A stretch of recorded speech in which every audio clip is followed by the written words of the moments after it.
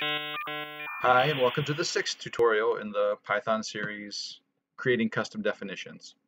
Last time, we created a dictionary with some input that we saved in our file, and then instead of having the program query for input while the code was running, it just grabbed from a list of adjectives and nouns that we had stored. What we'd like to do now is to move that into some long-term storage so that we can then work on taking input and storing that input long-term and making a list that stores all the new input that we give it long-term. So to do that, the first thing we're going to need to do is go to our program, and we're going to add a new import now. We're going to import pickle. So pickle is a method in Python that provides a long-term storage. So now if we save a variable, we can save it as a Python pickle. It will create a new file, and then once we read that pickle, it will provide that data back to us as if we had been saved it in our program. In principle, you could just have this in here, and you could manually come in and write new nouns and adjectives as much as you wanted and make the list as long as you liked. But this way we can incrementally add to our list and save it for the future. So the first thing we'll do is we'll just figure out a way to save a new pickle. So I will come down below our definition here and above our lines, and I will say first we have to open up a file to read or write into. So we want to say f equals open x. And we need a file name, so why don't we call it madlib.pickle.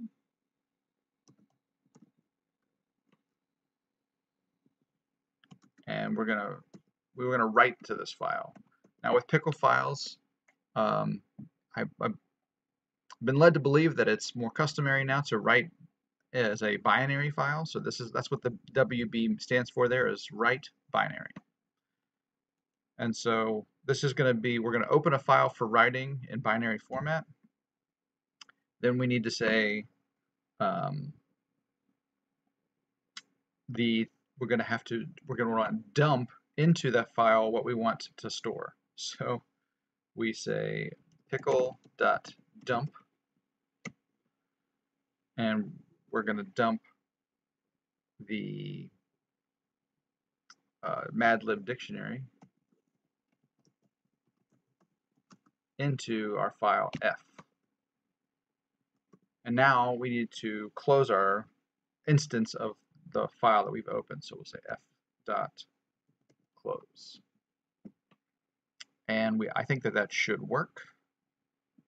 Let us run, and we'll just run it to see if we save the file.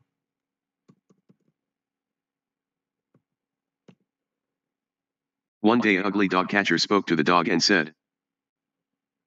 So it didn't throw us any errors. And so I can presume with a good amount of confidence that it in fact stored that file. And I should be able to go and find that file. And we go Python project. And we have this file here, which I can possibly make bigger. But there's madlib.pickle. So there it is. If I try to read it with Notepad, it's in a binary format. You can actually see some of the things that are in it, but it has stored this in a binary format. So now we need to add a definition that would allow us to add to our Python file. Well, let's not get ahead of ourselves. We also need a way to open up the pickle file and load the definition.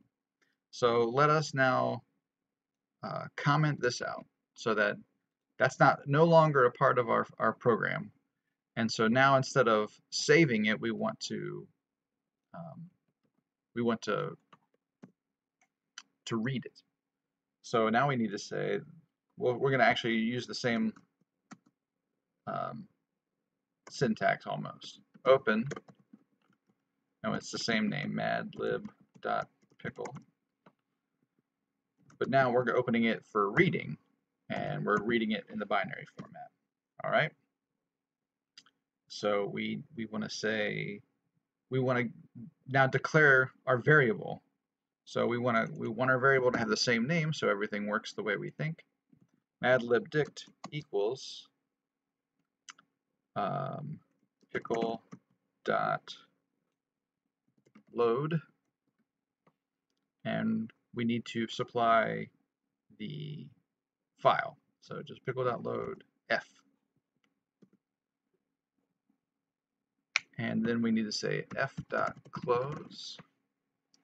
So this should supply madlibdict. Now you can see that I've commented it out here. So unless I'm reading it now from our binary file, then I won't have any words to supply in our program. So let's run and see if this works. One day ugly dog catcher spoke to the dog and said. And since it's random, it really should get a different. One day a golden plum spoke to the dog and said. A different word, and it does in this case. So it still gets our saved binary file, and it reads it, and it randomly selects from the lists. So that's great.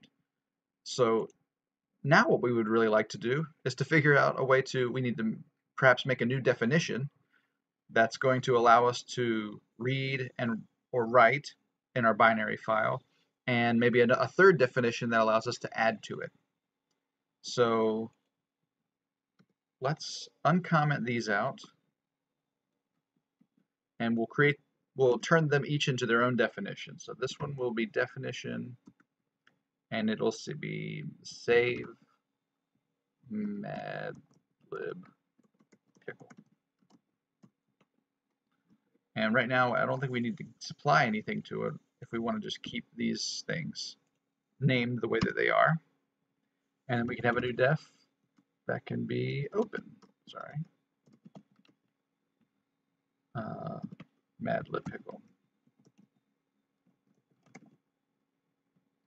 Now, in this definition, though, we do need to have something that we return. So this should return madlib, sorry. And in fact, this one needs to take madlibdict as input so that it knows what to save. So this one requires the madlibdict, and this one does not require any input, but it needs to return something, whereas this one doesn't need to return anything. So hopefully that makes sense to you. So now I'm going to borrow from this get new word definition that we had in the past and use that to request a new word that we want to add to our dictionary. So let's make a copy of this, and we'll change it to add new word to dict. Okay. And so we're going to need to supply a dictionary. So we can call it anything we want as long as we keep the name of it consistent within the dictionary. So we can just call it any dict. And we want to add a part of speech to it. So we would still query for the part of speech and have it run and say that, run and wait, and get the new word as input. And then we will say, all right, well, whatever dictionary we supply, and whatever key we supply, we want to append to that dictionary whatever new word we input at the command line. Okay, and now to keep the changes we've made to the dictionary, we need to return the dictionary, and we may as well return the new word and the dictionary. And so maybe it makes sense to return the dictionary first, since we request the dictionary first. I don't know for sure. The order is only important in terms of how you read it. So in this case, this is going to return two things. We supply the dictionary and the part of speech we want, and we return the dictionary and the new word. So we haven't actually used this yet. So now that we have this definition, why don't we use it? So let us copy that, and we can say, well, first of all, we want to open our madlib.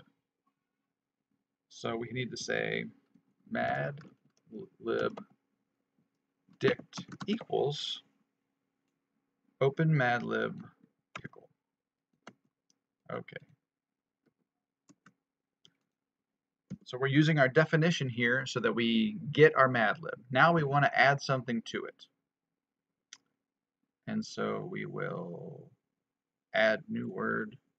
We're going to use that definition. And so we also need, what does it return? It returns the dictionary and the new word. So we can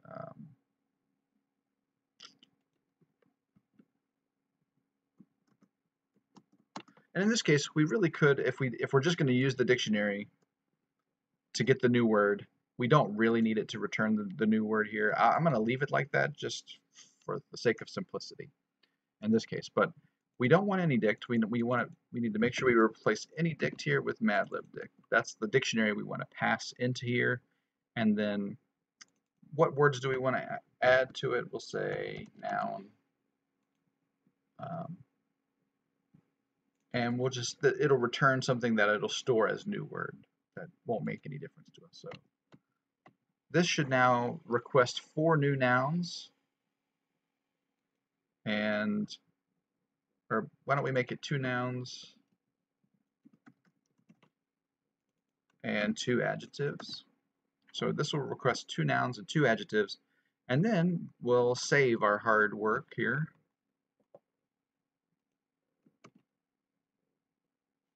So we will have opened it, we will get the new words, we will save it, but we still have the dictionary, so we can still get new, from the list.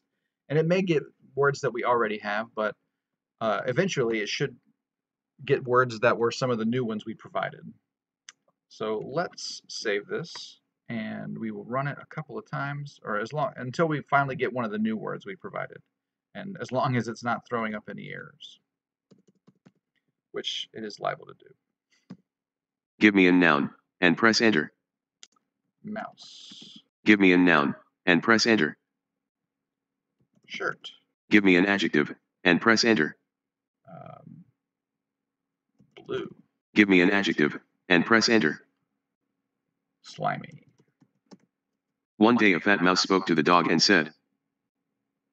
Okay, so we got very lucky, and in this first time, it did select one of the new words, and it selected one of the old adjectives.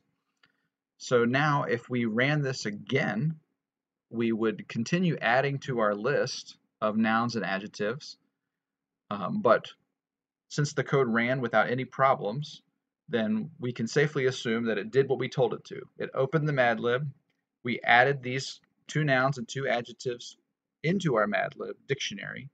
We saved the madlib dictionary, which means those words, the mouse and whatever else, slimy, they're all saved into the dictionary, and then it ran this part of the code here as it had before. So hopefully you're getting a little more comfortable using dictionaries, that we now figured out how to use this pickle for long-term storage so that we could run this code next week and it would still have all those words saved in that pickle, and as long as they're in the file locations that we told them to be in, then we can read them and write them. So thanks for watching, and I'll see you in the next tutorial.